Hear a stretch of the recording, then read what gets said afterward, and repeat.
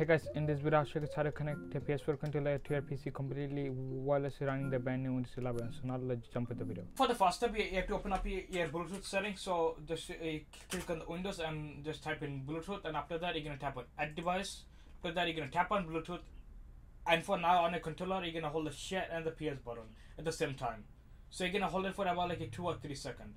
You're gonna see it's gonna start flashing just like this, and after that you're gonna see here on your Bluetooth device a wireless controller. So for that, give it a few seconds, and if you see a wireless controller, tap on it and then give it a 2 to 3 seconds. After that it's gonna be connected. After that you're gonna click on done. Now you can close the setting.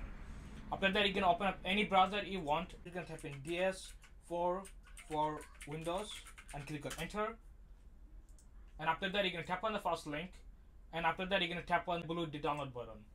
After that you're gonna tap on the blue download button. Now you're gonna tap on the arrow and you're gonna click on show in folder. After that you're gonna right click on it and you're gonna click on extract all. Click on extract, and after that you're gonna see it's gonna start extracting, and now you're gonna see only this. So now you can close all the other thing, and now the only thing that matters is this.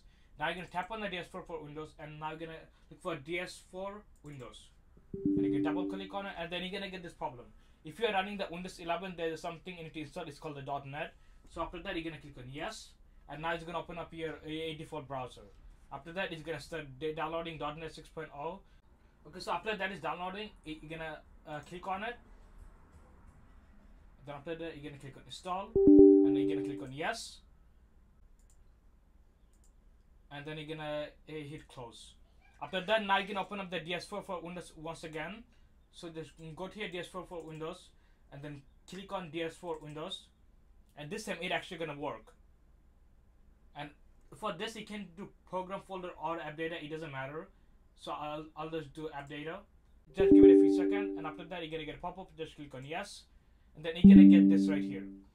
For the step 1, you just click on the step 1. You're gonna see it's gonna start downloading. I click on next, click on I agree, and click on next again. Click on install. After that just hit finish. And for the step 2, it's only for the Windows 7 user. So if you're running Windows 7, you can click on the step 2. And for the step 3, already did that. We already connect via Bluetooth at the start, so that's why we don't need to do the step 3. And for the step 4 and 5 is optional. So now you're just gonna hit close. And for the controller, now you're gonna get this right here. Now you're gonna hit start. And so just like that, your controller is connected. And first thing you're gonna see is it's connected via Bluetooth, so it's completely wireless.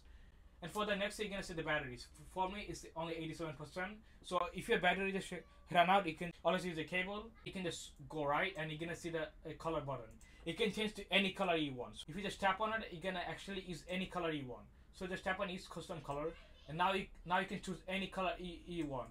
So if I just want to do this sign, if I just see my controller, the color gonna be sign. If I want to do blue, my controller will be blue. If I want to do red, my controller will be red.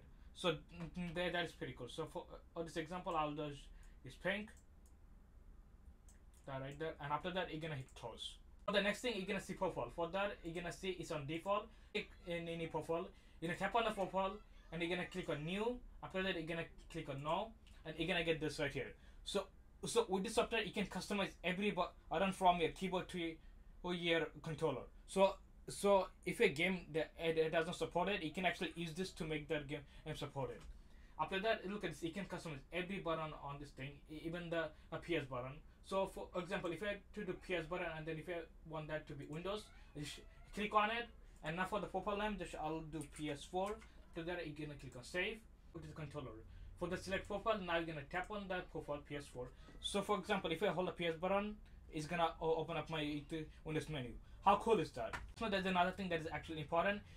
If you're playing any game, make sure you don't hit close. You always hit minimize. So if you guys enjoyed this video, then don't forget to drop a like and subscribe if you're new to my channel. I'll see you guys next time. Peace out.